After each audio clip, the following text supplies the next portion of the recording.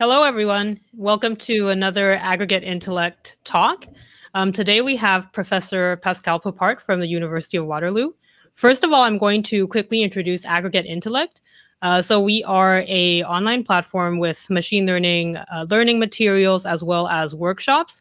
And you can access all the videos for free on our YouTube channel here, and also by going to our website at AI.SCIENCE, because there are some materials there as well as past slides, paper links, and stuff that are also linked there along with the videos. So feel free to subscribe to us as well as check out our site. So just to quickly introduce the speaker today, Professor Pascal Poupart is a professor in the School of Computer Science at the University of Waterloo. He is the CFAR Artificial Intelligence Chair at Vector Institute in Canada. His research focuses on machine learning and decision theoretic planning with application to natural language processing, sports analytics, telecommunication networks, and so on. He is most well known for his contributions to the development of reinforcement learning algorithms, which is what he will be talking about today. So without further ado, I'll hand the floor to Professor Pascal Poupart. Okay, well, thank you very much, Susan. So it's an honor for me to present this work. Okay, so the title is Learning Dynamic Belief Graphs to Generalize in Text-Based Games. And this is actually a paper that we're going to be presenting at NeurIPS next month. So I guess you're getting a preview of this work before the official conference, although the conference itself is now online.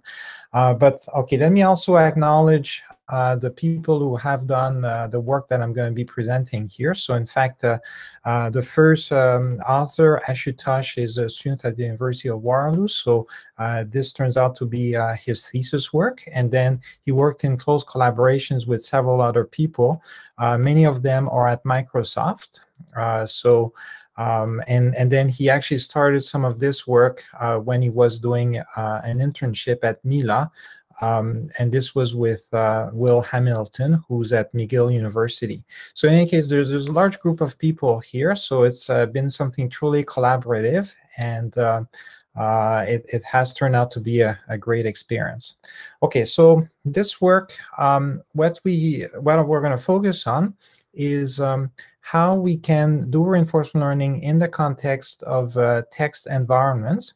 And then in particular, we're going to address the challenge of how do we represent text, or at least how do we extract information from text in an effective way for reinforcement learning. And then so the solution that I'm going to be describing is known as a graph-aided transformer agent, and I'll go into more details about what exactly that means. Okay, so just as a quick recap, for reinforcement learning, the problem is as follows. We've got an agent. This agent is executing actions that are influencing the environment, and then the environment will provide some feedback in the form of observations and rewards. And here there's a task. The goal is to essentially maximize the rewards, so the rewards indicate how well we're doing. And this is one of the most sophisticated way of doing machine learning because of this feedback loop. And I guess while this is complex, it does allow us to tackle some pretty challenging problems. And then there are applications in many fields. So that includes games, robotics, automated trading, autonomous driving, recommender system, conversational agents, operations research, and many other things. So, okay, so today, even though there are lots of applications, I'm going to focus on one set of applications that do include text. So let's say that we have some environment where essentially the observations, so this is what I was showing on the previous slide. So normally there's feedback that's provided to the agent, but let's say that this feedback, this observation, is in the form of text. Here, dealing with text is obviously not straightforward, and obviously there's a lot of work in natural language processing, but then when we combine this with reinforcement learning, there's some interesting questions about what's the best way to do this. Now, for this work, like I guess you might wonder, like, when is it that exactly we would encounter text? So naturally, there's conversational agents, but then one problem with conversational agents is that if you really want to experiment with some live environment, then it's not obvious to how to get users to interact with a conversational agent anytime. But if you have a game, so like, for instance, the text-based games, that becomes a possibility. So this is where, for instance, Microsoft has developed a game engine called TextWorld that is essentially a text-based game. And then in this game, players have a quest. The quest is, generally speaking, here to gather ingredients in the environment and then to cook a recipe based on those ingredients. So we've got here some examples of the type of text that would be provided as part of the game. So like, for instance, when you start the game, you're going to be placed into the environment, and then the game engine will give you a brief description of what's around you. And for instance, it could say you find yourself in a backyard, you make out a patio table, but it is empty. You see a patio chair, the patio chair is stylish, etc. Okay, so that's a short description. And now the idea is that in this game, so obviously you want your agent to understand this description, and then eventually to select an action, to emit a command that will tell, I guess, the game what you want to do. So for instance, here we could say go west, and then when you go west, then the game engine will respond with welcome to the shed. You can barely contain your excitement. You can make out a closed toolbox here. You can see a workbench. The workbench is wooden, etc. Right. So there's another description of what you see in this shed. And then the idea is that, again, you want to parse that, understand that, select another action, and keep going. And then here again, the idea for the games and TextWorld is that there will be a bunch of ingredients that you need to gather, and then your goal is to prepare a recipe. Okay, so now how can we tackle these types of games that are text-based, right? So historically, I guess in deep reinforcement learning, there was a lot of enthusiasm with respect to video games, where the environment provides you with pictures or video, but now if it's text, then how can we deal with this? So it turns out that there's some standard techniques, like, for instance, you can use a DQN, so a deep Q network, but then since the text usually only gives you a partial description of the state, then we really have a partially observable environment, and then it's useful to consider a recurrent version of DQN, so deep recurrent Q network that can address the partial observability. And now, because of the text, instead of just using traditional convolutional neural nets that would be suitable for images, then instead we can use a transformer to embed the text. So roughly speaking, right, so if we want to have a basic architecture for this, we could imagine that at every turn in the game, when we receive a text description, then we have a transformer that will compute an embedding. This embedding will be essentially augmented and gathered over time into while using a recurrent neural network that will essentially combine the information from all these embeddings provided by the transformer, and then those embeddings can then be fed to a Q network that will output Q values to decide which action to execute. Okay, so this would be something standard that we can work with.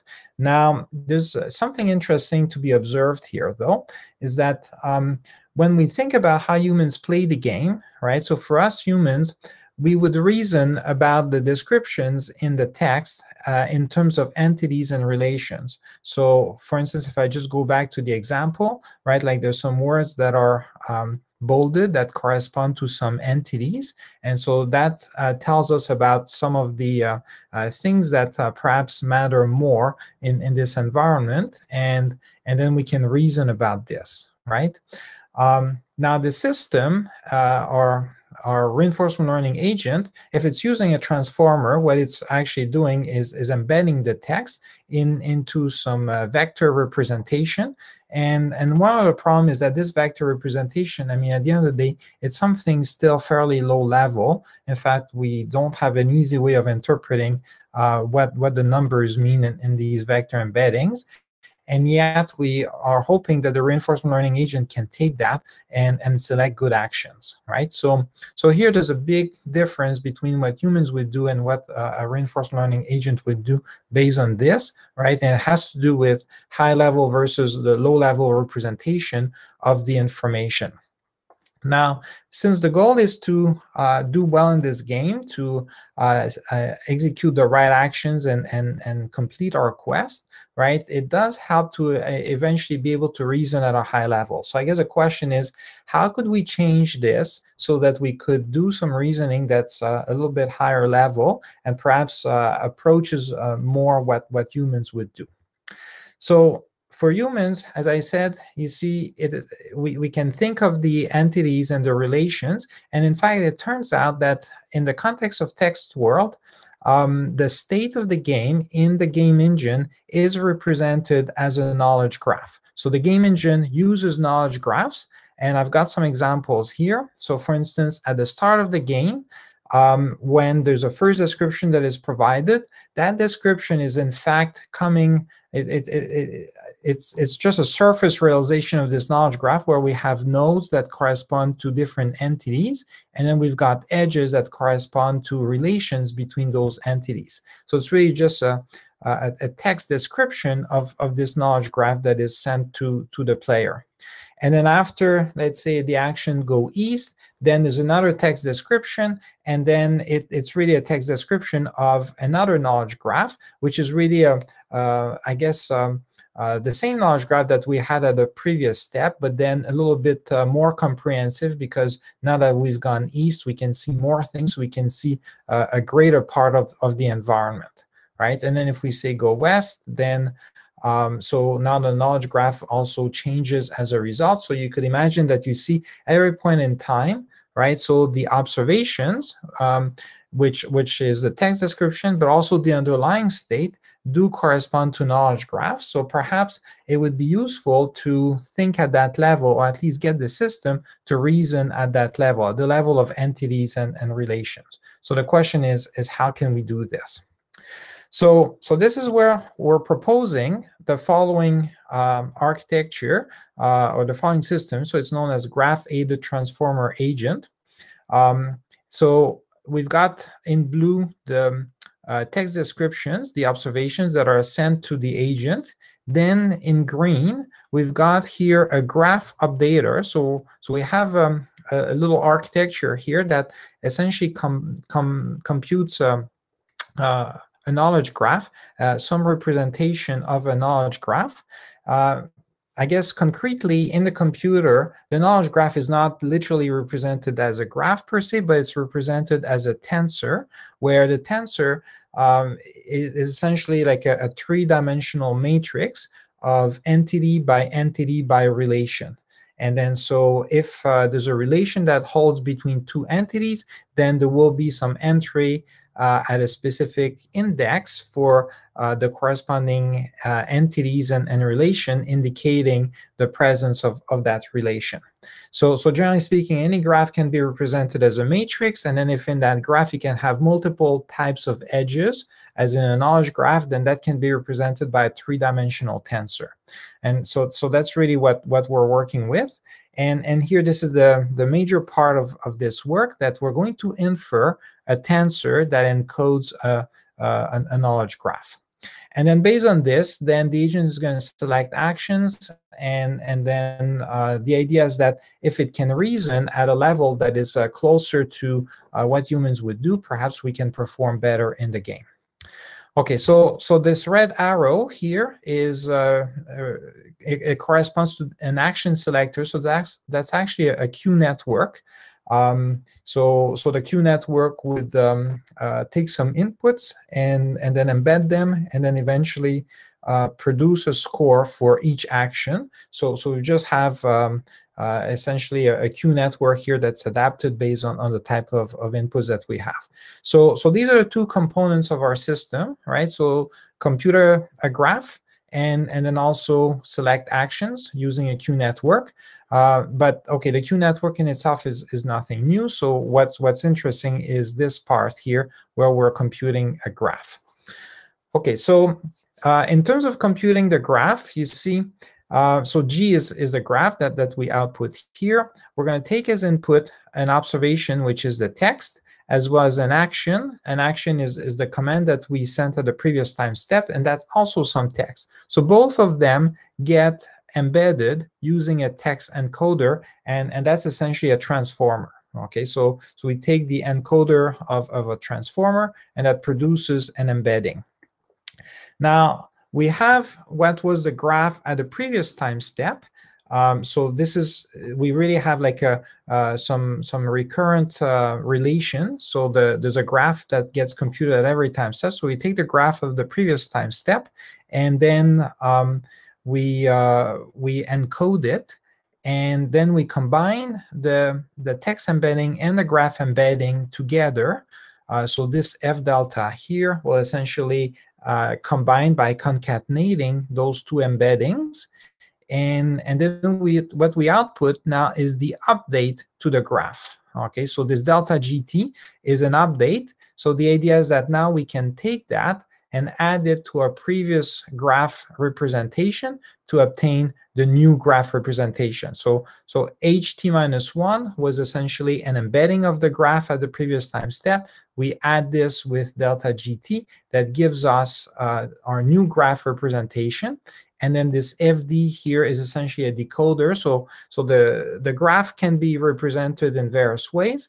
The natural way that would correspond to a graph is to use a tensor, just like here. But then we can have an embedding of the graph, and that's HT. Okay, so we do the operations at the embedding level, but then we can decode that and obtain the corresponding tensor. So that's essentially what we do here. And now the interesting question is, how can we learn a graph representation in this fashion without having the ground truth? And I'll explain how we can do this in a self-supervised way. Okay, so here we're going to consider two methods for learning the graph representation in a self-supervised way. The first approach will be to simply use as a target the observation, in other words, the text that is used to determine what is the true underlying knowledge graph. So, okay, so we have as input the text for one observation, as well as our previous action. And then we're going to do some computation that will essentially produce a graph. So here the graph encoder, well, actually, GT is our graph here. So we're going to end up with a graph representation of the state. And then based on this, now we're going to reconstruct the observation. So the graph will get embedded, and then we're going to have a decoder that will try to regenerate the text. And then so in this fashion, you see, we'll make sure that our graph does capture information about the observation. So really, what we've got here is a form of autoencoder, because we take as input observation OT and we produce as output observation OT. It's just that in between, instead of just having, you know, a flat vector that's our embedding, we have a tensor that has some similarities with the type of representation that would be used for a knowledge graph. And then the idea is that this gives us an inductive bias that we'll see is helpful in terms of performing better in the game. Okay, so this is the first approach, that we can have an autoencoder in this fashion to regenerate the observation. But one could argue that really we don't need to fully regenerate the observation. So like if we can't predict or reconstruct exactly the text, I mean, the text often has like some words that are more important than others, and those that are not so important, right, whether we regenerate them exactly is not critical. So a second method to also do some self-supervised learning is that instead of trying to reconstruct the observation, we could simply have a discriminator at the end that will try to distinguish what was the correct observation versus some fake observation.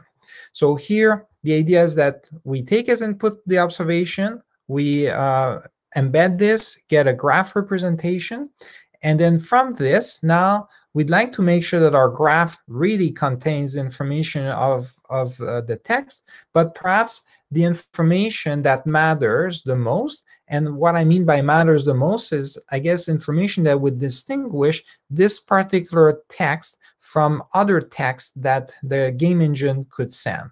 Okay, so here OT is again the same text, and then O till T is some other text that the game engine can produce at other time steps that would be different from OT. And then we simply want to make sure that our graph can distinguish, well, that the graph contains information that allows us to distinguish between those two. So if we can distinguish between those two, in other words, recognize or re-identify what was the correct observation, right, that was used to produce the graph in the first place, then it means that it must contain that information. At least it contains what distinguishes that observation from the other observations. So yeah, so generally this is something a little easier to work with, because the discriminator will simply produce as output a label which is true or false, indicating which one of those two. So it's a binary output that indicates which one of those two observations is the correct one. Whereas for the observation generator here, we've got a full decoder that tries to produce text, right? So it's something heavier. So we'll see how both of them perform, but these are the two approaches, and in both cases, it's self-supervised. Okay, so when we tried this approach, we've got our GATA, so this is our graph-aided transformer agent that is self-supervised with the observation generation, or otherwise the contrastive observation classifier. Okay, so these are the two self-supervised techniques that we saw. And then so we've got some results here. The results are cumulative rewards, and this is based on different games that might be at level 1, level 2, level 3, level 4, level 5. So in TextWorld, there are different levels. Obviously, the higher the level, the harder. And then so we can see the scores that are obtained. Now we can compare this to some baselines. So TRDQN is a transformer deep Q network that is not recurrent, and TRDRQN would be a recurrent version. So what I explained at the beginning as like a standard way of approaching this would be this line here. So that's the transformer deep recurrent Q network. And we can see that compared to the baselines, right, we achieve higher scores. And then in this last column, we can see what's the percentage of improvement in the scores if we take TRDQN as our baseline, and we want to see how much better it gets with different approaches. Okay, so our proposed approaches here do improve by 16 and 13%. This is on average across all of the different levels of the game. And now you might ask, well, what's the best one could achieve? So it turns out that with TextWorld, we do, if we want to, we can access what are the ground truth knowledge graph. So if instead of doing the computation that I showed to learn how to extract some representation of the text, we simply use directly the ground truth knowledge graph, then we can obtain an agent that performs much better. And these are the scores that it obtains. So you can think of this as like an upper bound on what is achievable if the agent could manage to recover perfectly the ground truth knowledge graph. Obviously, here we did not use that, right? So that's why our GATA agent does not perform as well, but that's really an upper bound that we've got down here. Okay, so now we were also curious to see what were those knowledge graphs like. So I've got a representation of the adjacency matrix for the is relation. So the idea is that for each relation, right, there's going to be a matrix where we have one row per entity and then one column per entity. And then so every entry would be either 1 or 0. So here, little black dot means 1, that this relation holds between a pair of entities. And whenever it's there's nothing, it means that 0, that the relation does not hold. Right? So this encodes a knowledge graph, and it's in fact the ground truth knowledge graph at some point in time in the game. And then just for comparison, we've got the tensor, so I guess a slice of the tensor, so the matrix representation for that same relation that's computed when we use the observation generation scheme for the self-supervised part, and then the contrastive observation classification. So as you can see, the representations are quite different. So here, in fact, we store numbers that are between -1 and +1. So the way the computation is done for those belief graphs is that we produce values that are between -1 and +1 by using a tanh. And then in contrast, you see the ground truth will have just zeros and ones. So it's normal that we're not going to have the same thing. But it's interesting to see that also the values are quite dense, right? So most of the values are far from 0, and then same thing here. So here it's a little more sparse, but still it's quite different. So I guess we do not have representations that match exactly the ground truth. But then an interesting question is, does our representation contain the same information but just stored in a different way, right? Because we do this computation in a self-supervised fashion, meaning that we never use the ground truth knowledge graph, but you see if we can recover the observation at the end, presumably it has the right information, but maybe it stores it differently.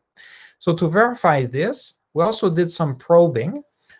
So here we simply coded a probe. So a probe is essentially a classifier that will try to predict whether or not some relation holds between a pair of entities. So here we could have some positive relations when a relation is present, negative relations when there's no relation between a pair of entities. And then the idea is that we have a ground truth knowledge graph. We'd like to simply see if there's a function, a probe f. So here we simply use a linear probe, so that's a linear function that will try to predict based on the representation that we have for our belief graph whether or not the relation should hold or not. Because you see it's represented differently, so we can't quite read the entries as meaning that the relation holds or not, but with the linear probe perhaps we can approach that. Okay, so we train a linear probe to see if it can do a good job at recovering that. And then so the way it works is that the probe is applied to the entries in our belief graph. So here ij denotes the indices of entity I and entity j, right? So we'd like to see the entry in the belief graph for that pair of entities, as well as their embeddings. So whenever we've got the graph, in our pipeline, you see there's a graph encoder that will essentially take the tensor and produce an embedding for each entity. So we take those as input as well. And then we take a linear combination of all these things and compare that to the ground truth. So Yij is essentially the entry for entities I and j, indicating whether the relation holds or not. And that's the ground truth. Okay, so we compare that, and then we simply report cross entropy. So, or at least that, sorry, we minimize cross entropy. So here we report the probability of an exact match, and then here we've got F1 score. The red columns indicate how well we're doing with respect to the positive relation. Negative relation would be in green, and then here this is the average of the first two columns. Okay, so higher is better, and then we can see that when we have the ground truth as input, so if Gij is really the ground truth, then we can obtain an accuracy that is very high. So the probe does confirm that, okay, the ground truth obviously does match the ground truth. So that is good. That's essentially a sanity check to make sure that our probe is working as expected. And then random means that we have a belief graph where the entries are just random. So it's pure garbage. And here, as expected, you see, because it's a binary classification, we get an accuracy around 49%. So that's also a good sanity check. So it's doing what we expect. Now, we compared the accuracy of the probe for two different self-supervised techniques, as well as the baseline of the transformer DRQN. And we can see that the technique that uses observation generation for the self-supervised part obtains the highest level of accuracy for the probe. So that's the one that seems to capture the most information. And it kind of makes sense because when we do observation generation, it tries to predict all of the words. And then, so that's like the most difficult thing, but at the same time, the most information is part of that. So it's natural that it would get the highest score for that. And then the other technique, contrastive observation classification, does slightly below, but it's still pretty good. And then the baseline TRDRQN, which does not have an inductive bias and in any way, does a little bit lower. Now, I should make some comment about how those results, though we can think of them as like just a lower bound about the type of information that might be captured in each representation, because here we are using a linear probe. And then so perhaps with some more sophisticated probe, we could show that there is maybe even more information. But in any case, it gives us a sense that, okay, we're not at 100% here, but we know there's at least like 78% of the relations that are captured in the belief graph representation produced by GATA with the observation generation. Okay, so that's what I wanted to present today. So that's essentially a summary of our paper. The work, again, is about how we can parse text and extract information. Let's do it in a way that does not use the ground truth graph, but at least uses a representation that ends up giving us an inductive bias that is useful to organize information that would be a little higher level. And then so that's why we have this tensor in the middle that corresponds to the embedding and can capture some of that information. Now, the beauty of what we've done is that there's no supervision, right? So instead, it's a self-supervised way, so nobody has to annotate anything. And then if the game did not have ground truth knowledge graph, you see we're not using them, so it's all fine. And really what the approach does is just give us an inductive bias that helps to find better policies. Okay, so this is what we've done. Now, the many directions in which we could advance this work, and in fact, we're working in for some of those directions. One important direction is to make the belief graphs interpretable. So as I showed you, see the belief graphs, we had to use a probe to essentially see what information is present. But an interesting question is, can we make that interpretable so that we could just inspect the entries and tell immediately what's present or not? Okay.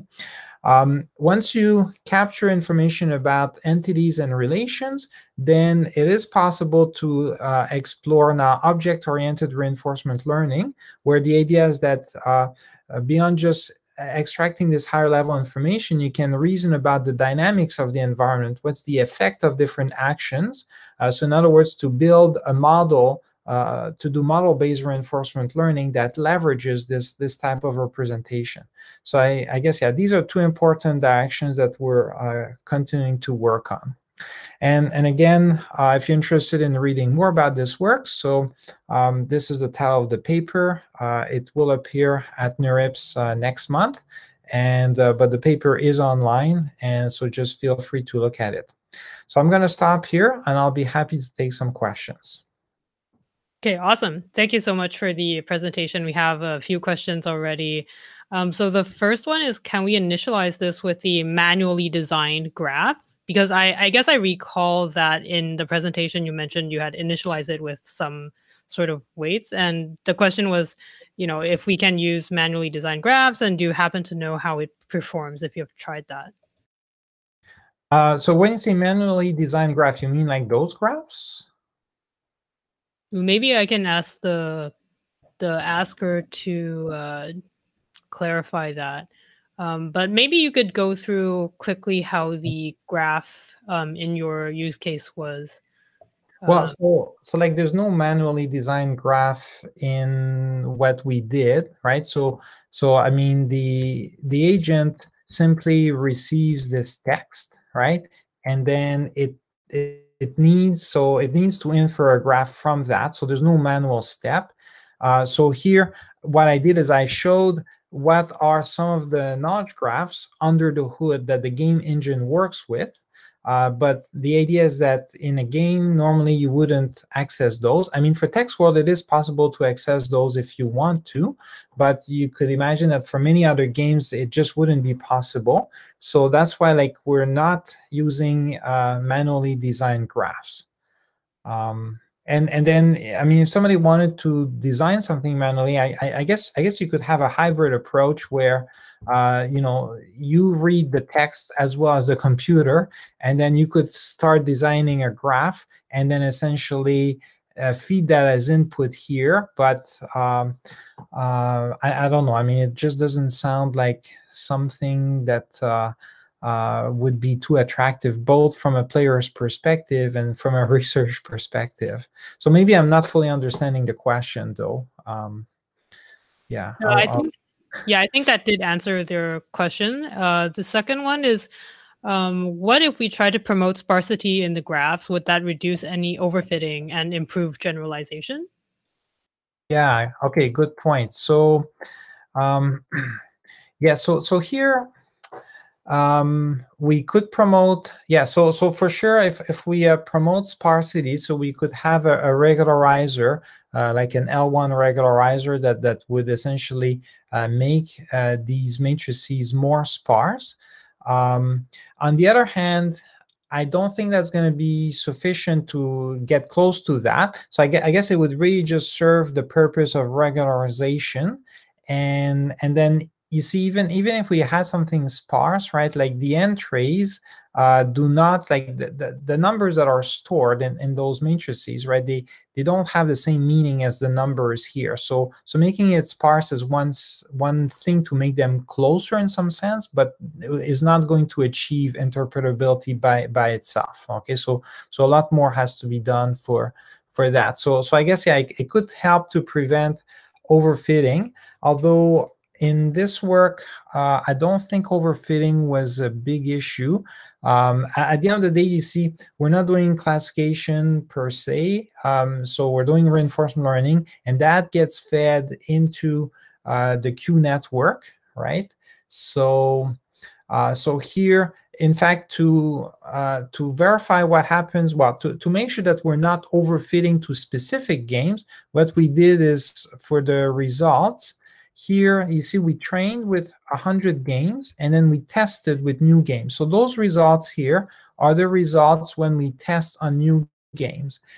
So sometimes in reinforcement learning, it is a little bit questionable, because you'll see a lot of papers where you train on some Atari games, let's say, and then you test on the same Atari games. So then, it could just be overfitting to those games.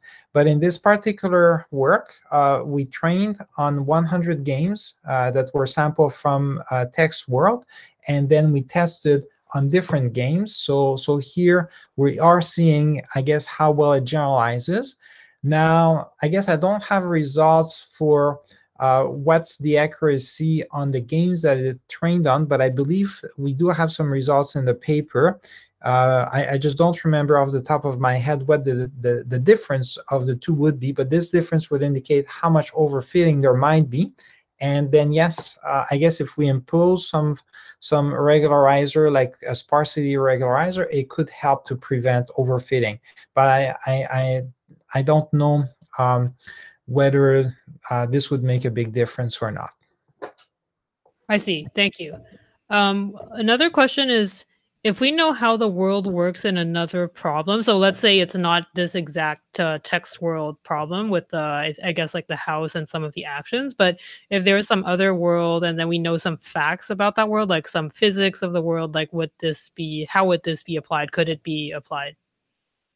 Yes. Okay. Yeah. So I guess the more we know about some domain, perhaps we want to structure the network to take advantage of that. But then at the same time, it makes it specific to that domain. So that's where there's a trade-off. Okay. In general, if we have some other domain that might not be text, but and some arbitrary domain. One thing that's interesting is this notion of entities and relation is quite universal, right? So, in fact, in vision, they also have scene graphs. In text, we have knowledge graphs. So graphs tend to be a common representation that is used. And then in both cases, the idea is that you have entities for text, and then you have objects for vision. And then the relations indicate, I guess, how these different entities or objects, I guess, relate to each other. And then so graphs in that sense can be a good representation, at least a good inductive bias to try to capture what matters in a wide variety of environments. So at least for vision, for text, that makes sense. And I can imagine that for many other domains, that could make sense too. Gotcha. Thanks. So another question was, so it was mentioned somewhere in the paper, I don't think necessarily in this presentation, that the graph is instantiated with values between like -1 and 1. And the agent has access to the corpus used in the game and then is learning some of the relationships between like items and ingredients. I guess my question about this is, between like, let's say, locations, items, and ingredients, like does the, I guess like any part of the model know that there has to be some sort of combination? Like if there is an ingredient, there must be a verb, or is it kind of independent of one another? Okay, so I guess in this world, and in fact in many of the other techniques that other people have published too, so what is often done is to assume a closed world assumption. So that means that you know what is the set of objects, the set of relations, okay? And then so for instance, like those matrices, you see we have 99 entities on the left side, 99 entities at the bottom, and this is a set of possible entities in TextWorld. And then there's also a number of relations. So here we assume that those are known, and that the game will always just be referring to that. So we take that into account. And most other approaches do the same. So I guess what would be interesting is also to remove that assumption and then to I guess assume that it's an open world, that we don't know a priori what might be the objects and what might be the relations, and learn this on the fly. So that's something that I haven't seen anybody do, at least using transformers and things like that. And open information extraction, there's a lot of techniques going back several years that would essentially be able to recognize triples of an entity relation entity.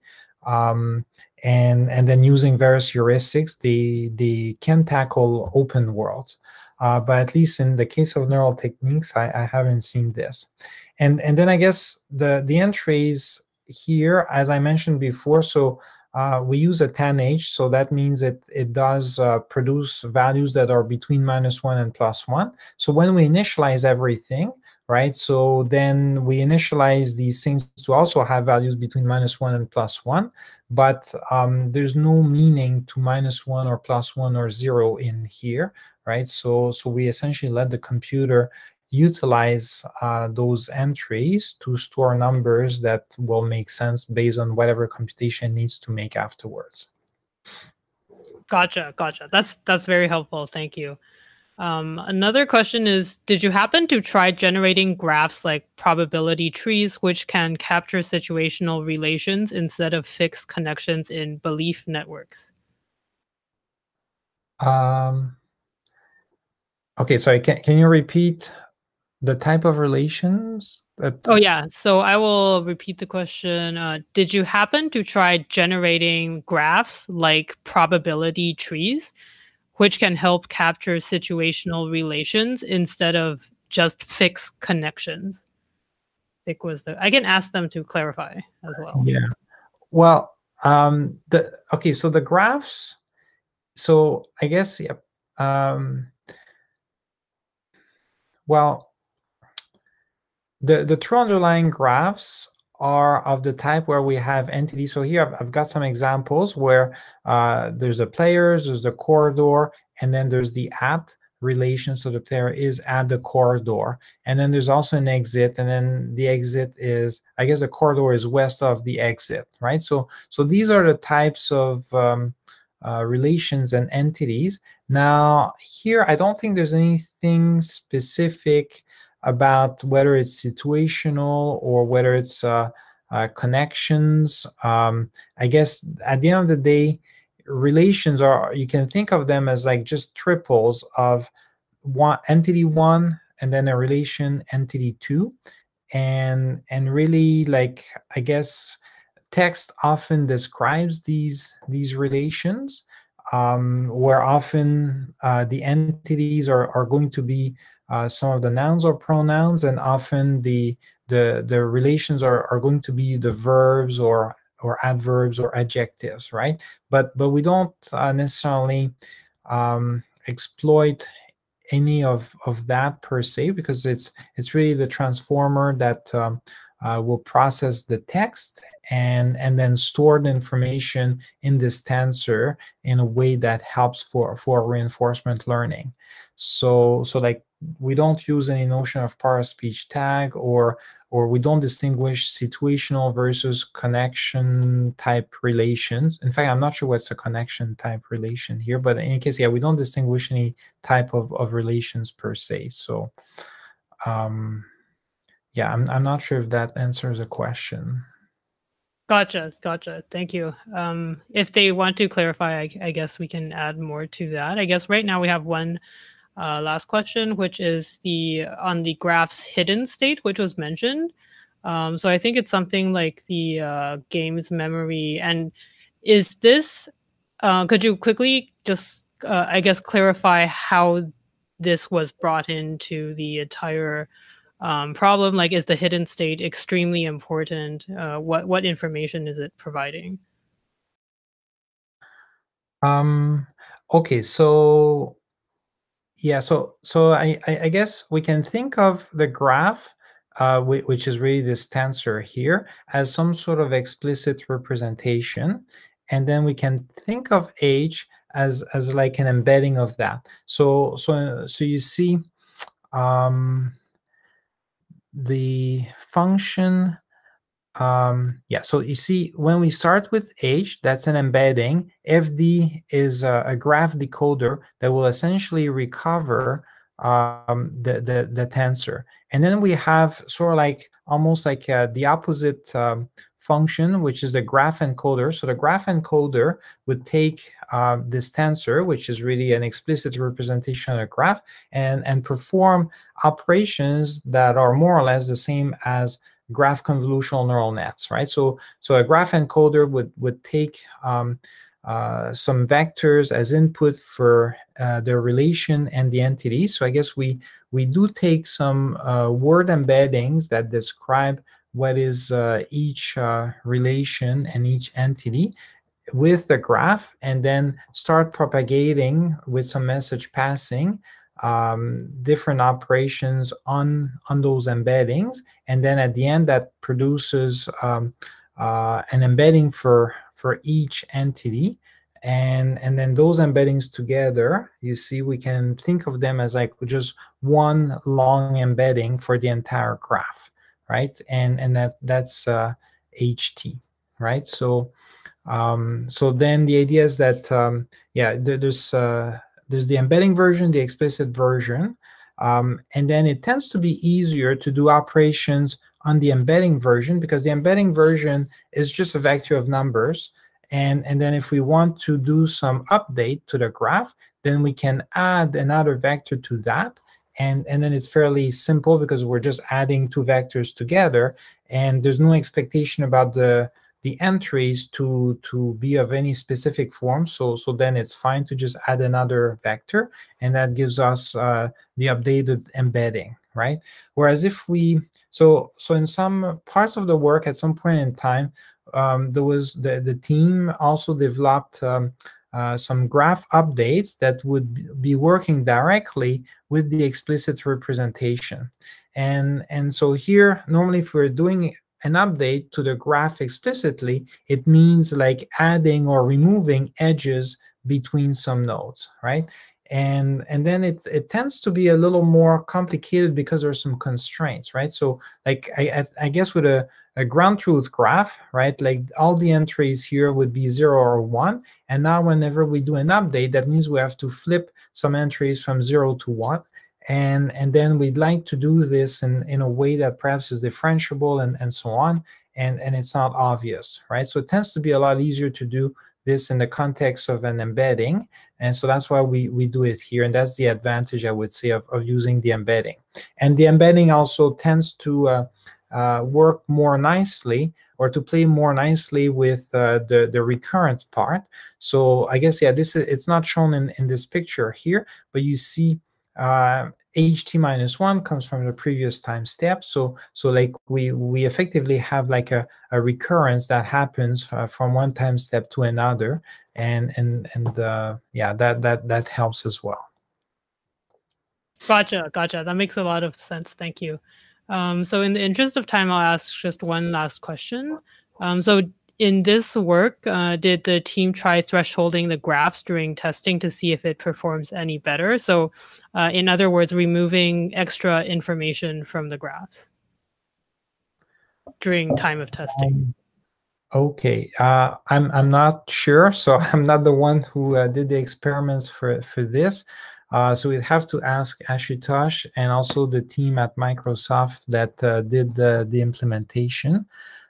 So yeah, I do not know if thresholding would help, because I guess perhaps here the intuition is that I said that the ground truth graph has values that are 0 and 1. So maybe here the intuition is that, okay, whenever we've got our belief graph that has values between -1 and +1, maybe what we could do is threshold and say, oh, everything that's positive, we're just going to assign that to 1. Everything that's negative, we'll assign that to 0, and then see if we can have perhaps something that resembles, right?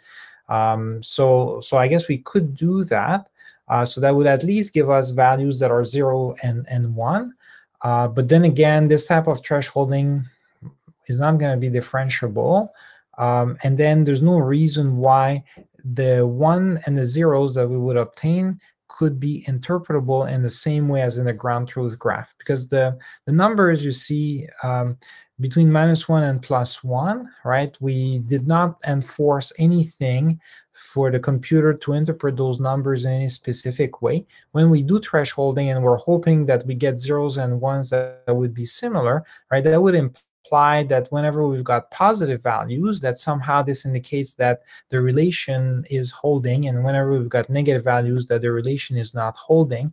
But there's nothing in the representation here that enforces that, right? So I would suspect that if we did thresholding, right, we could get 0s and 1s, but they still would not match, I guess, the ground truth graph due to an identifiability issue. The fact that you see the numbers can be used in whatever way the computer sees fit to obtain good results. Gotcha. That was really helpful. Thank you very much today, Professor, and thank you everyone in the audience for tuning in. We have several events each week. So hopefully you can tune in for our upcoming talks as well. So thank you once again and have a great day. Okay, thank you.